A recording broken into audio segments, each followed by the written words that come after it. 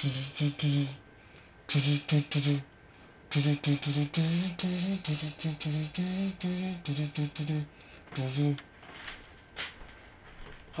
and welcome to another edition of Andrew's News. The only news with no BS, no nonsense.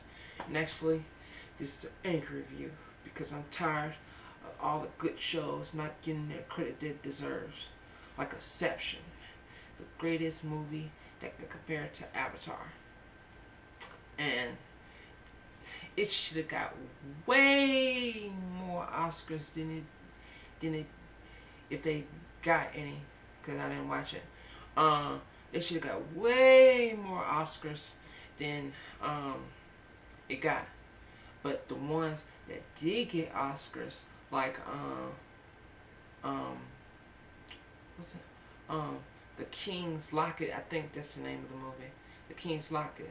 I guess they pick Oscars. You have to pay them off. Somebody's paying somebody backstage, like Leonard McMahon did the Senate race, paying it off.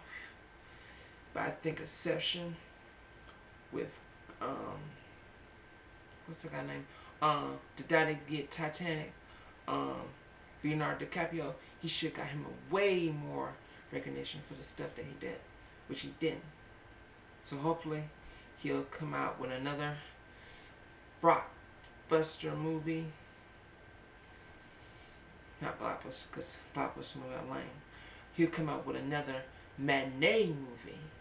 Yeah. And then he'll get the credit that he deserves, because he's the greatest actor in the universe. No. Jack Bauer is. No. Jack Bauer's the greatest. He's the second greatest. And that's all the time we have. Anything else I'm leaving out?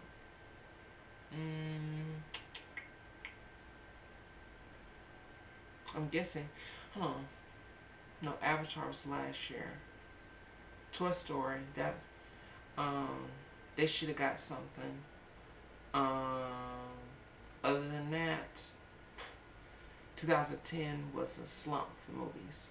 But Inception was a movie. But people criticized it because of how long it took and, you know, how much you had to think. But it's worth spending the, even though it wasn't in 3D, it's worth spending the money to go see it. And that's all the time we have. Andrew's News. Kids, stay in school.